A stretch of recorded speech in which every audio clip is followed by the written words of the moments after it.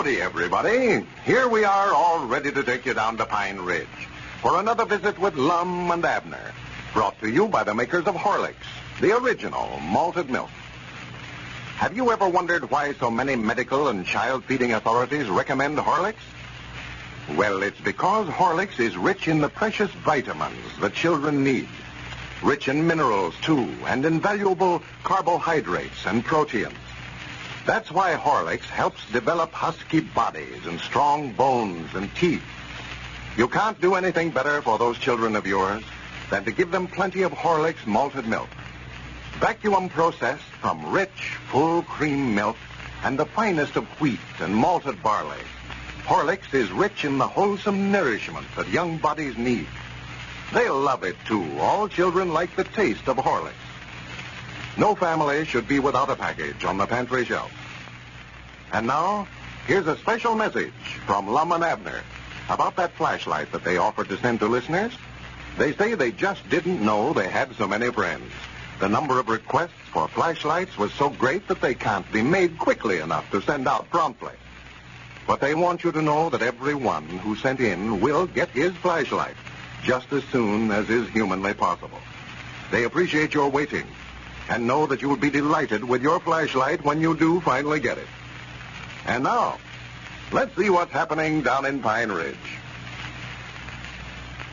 Well, Abner's swap idea, that of trading groceries out of his store for anything the customer might have to trade, is proving very popular.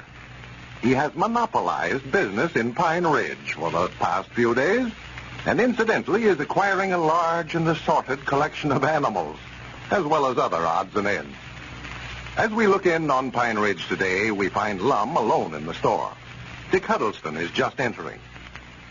Listen. Well, come in. Right over on this side of the store for lowest prices. Quantity merchandise at quality... Howdy, Dick. I thought you was a customer coming in. No, I didn't want to buy nothing, Lum. I was just looking for Abner. For Abner? Yeah. Well, I reckon he's out back there tending to that livestock of his. I ain't saw him in a couple of hours now. Sit down. He'll more likely be in directly. Yeah, well, I'll just wait till he gets inside. I can't talk to him out there if he's busy no way. Yeah, he's busy, I'll tell you that. Keeps him and Cedric both busy all day tending to that stock of his. You ought to see just what all he's got back there. Out doing this conglomeration of animals I ever seen in my life. He just went plumb hog wild. Swap for anything they'll bring in here. Yeah, well, that's what I want to talk to him about, Lum. He's got goats and hogs and cows and dogs and chickens and turkeys and guineas and possums. Swap for 3 possums and a coon this morning. For goodness sake. He's got 60-some-odd rabbits out there. 60? There was, last count he made, and yesterday Snake Hogan's panned off a old horse on him. I just wished you could see him. Abner gave Snake Hogan $50 in trade for it, and it laid down out there at the side of the store and taken him and Cedric my nigh all night to get him in the lot back there. Yeah. Well, Abner never was much of a trader no way, Lum. I don't see why he started on this swapping business in the first place. I don't neither. I wouldn't give him $3 for that horse, even if he lives. Yeah. He had the veteran over here twice today. He's so weak he can't even stand up. Well, now, how does he ever expect to come out on a deal like that, Lum? He can't sell a horse. He's that near dead. Well, he's going to try to pan the horse off on somebody. He's got him propped up out there in the stall to where he sort of looks like he's standing up. Yeah. Well, he just ruined the business here in town, Lum. That's what he's doing. If he's making any money out of it, well, I wouldn't complain. But that's what I came over to talk to him about. He's not making anything, and we can't make nothing. Why, no. I haven't made expenses all week. All my customers are bringing eggs or chickens or something over here and swapping them to them for groceries, and you can't get them to pay cash as long as they can do that. Well, I don't know. He won't last long, no, Dick. Just look over there how his stock's running down. Yeah. See how empty them shelves is again? Yeah. He'll be out of merchandise in a few days. Or 80s are going now. He's already run out of feed. That bunch of stock he's got out there is eating him out of business. He had to buy feed from me today. He did? Yeah, he's the best customer I got now. Fact is, he's about the only one, I guess. Granny's, I'm sure making him pay a profit on that feed, I'm telling him, though. Well, where's he getting the money to pay for it, Lum? Well, I'm having to sell it to him on a credit. He ain't got no cash money at all. Yeah, you're taking big chances there, ain't you? Sell him on a credit with all that trading that he's doing? Yeah, but I know I couldn't hardly turn Abner down. I've known him so long. You know? No, of course. But now fellas got to watch this credit business, Lum. I had a chance this morning to sell a batch of stuff on credit and make some money, but I turned them down because I knew there wasn't a chance for me to ever get my money out of it. That's all. It's that circus that's supposed to open up here tomorrow. Circus? Yeah. Oh, yeah. Been seeing some bill posters around town. Oh, about yeah, the they circus plastered coming. it down with them. Yeah, looks like that's going to be right smart of a show. Well, I don't know, Lum. I ain't got much. Just a bunch of old wore-out animals. It's so poor they look like they're about half starved. Well, I do know. I went down to look over what they had this morning. Just about ready to fold up. More likely be stranded right here in Pine Ridge before they get Well, done. I do know. Why, they didn't have enough groceries there in the cook tent to last them through the day. Yeah. They don't make arrangements for credit around here someplace. Well, I don't know what they're going to do.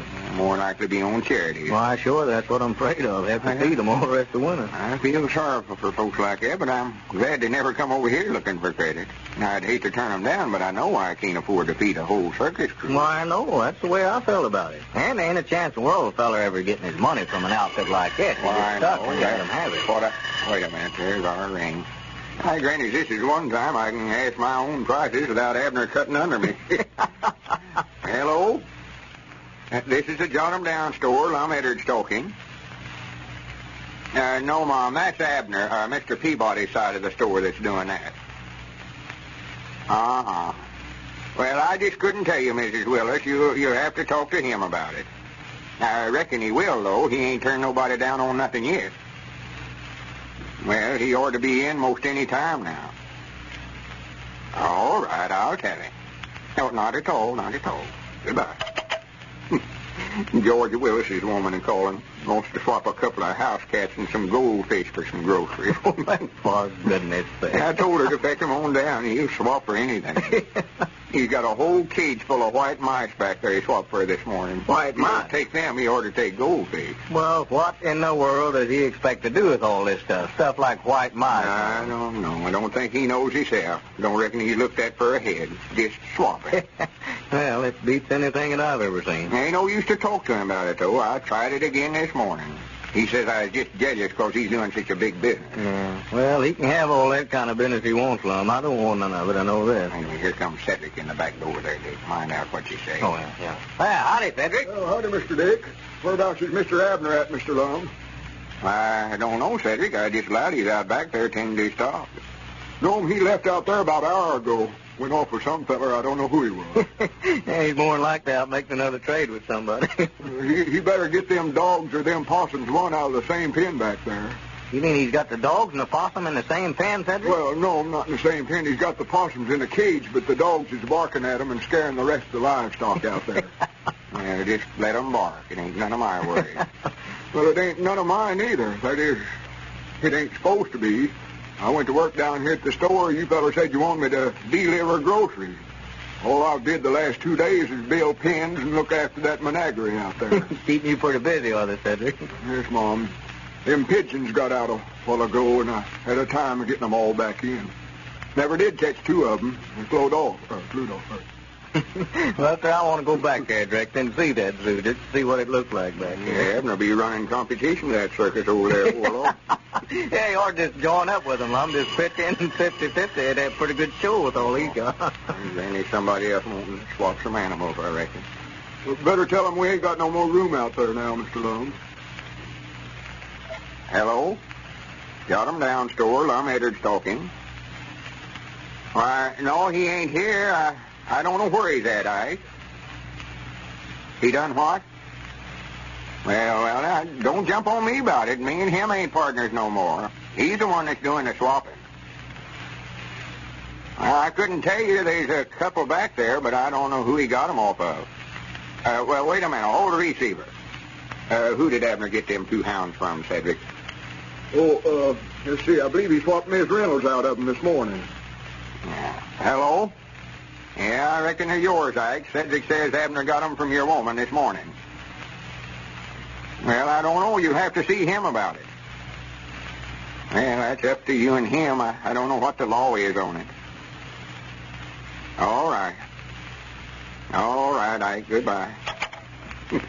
Yeah, Granny Abner's got himself into it now, sure enough. What's the matter, Lum? Why, that was Ike Reynolds. Mad enough to bite. Said while he's down at the sawmill at work today, his woman Brung his 2 best hounds down here and swapped them to Abner for groceries.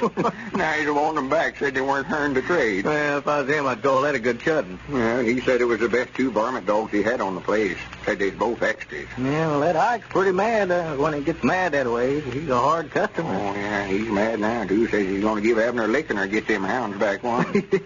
Yonder comes Mr. Abner out front there now. Yeah, there he is. I expect I better get on back out there and see if them pigeons has came back yet. They're supposed to be homers, but I don't know where they think they live at now. Over here or back over there at Doolittle's place, where they come Yeah, howdy, Abner.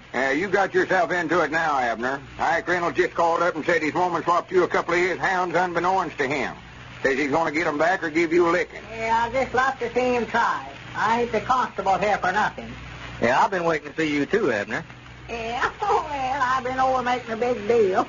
I dog it, I sold $200 worth of groceries just now. Beat you fellers to it. $200 worth? Yes, sir, $200. That circus that's in town, I made arrangements to furnish them all their stuff while they're here. Oh, yeah. Did you sell that outfit some groceries on a credit, Abner? For goodness sake. Well, yes, but he's going to pay me before they leave town, though. Yeah, that's what he said. Yeah. You'll never get a nickel of it, Abner. No. Dick was just now telling me they're just about ready to fold up. Yeah, but now, they never put nothing over on me. I got them where they'll have to pay me. I've got a first mortgage on every animal they got down there. Bears and lions and monkeys and zebras and camels and everything. Well, Abner may not be making any money, but he's certainly doing the business.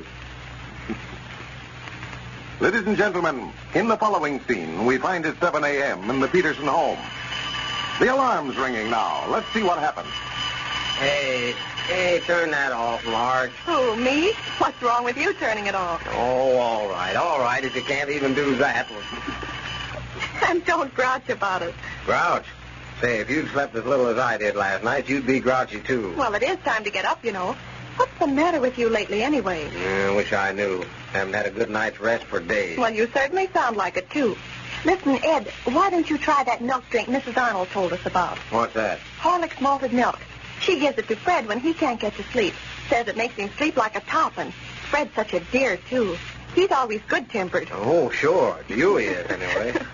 Yeah, but about that Horlicks, how does it make you sleep? Well, everyone sleeps better after a light meal, you know. And that's where Horlicks comes in. Yeah, how? Well, here's the secret. Horlick's malted milk is easy to digest. That's why they give it to sick people. Yeah? Mrs. Arnold says that a glass of it, hot, just before going to bed, relaxes you. Mm-hmm. And that's just your trouble. You're not relaxed enough. You worry too much. Oh, well, that sounds like a good idea to me. I'll tell you what. Bring in a package when you go shopping today, and we'll both try it. Tonight. I've got to get some sleep, and pretty soon, too. Well, it certainly looks as if the sleep problem has been solved in the Peterson home now. There's nothing like a glass full of Horlick's malted milk to help promote sound, restful sleep. Hot, just before going to bed. If you have trouble in getting to sleep or in sleeping soundly, try the Horlick plan yourself. You can get Horlick's malted milk at your favorite druggist in either natural or chocolate flavor. But remember, it must be Horlick's.